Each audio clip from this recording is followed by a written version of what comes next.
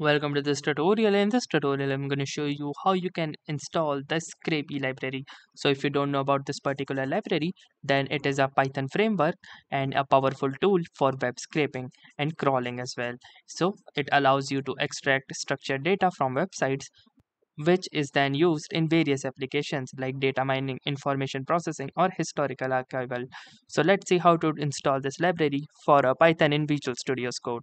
So in order to install this, you need to head on to the terminal of your VS Code and type in the following command, which is pip install Scrapy.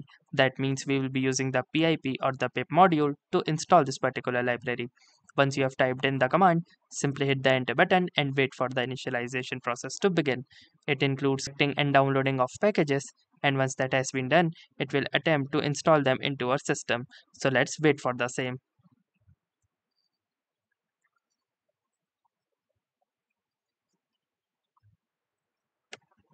And here you can see that after the successful installation of the library, you will see a message like this which states that the library has been successfully installed along with its prerequisite. So in order to confirm, you need to type in the following command in the next line of the terminal, which is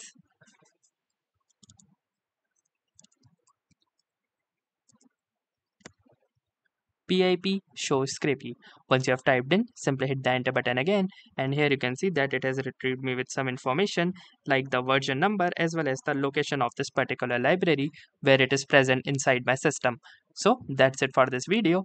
I will see you in the next one. If you like this video, make sure to hit the like button as well, comment on this video, share it, and don't forget to subscribe to our channel.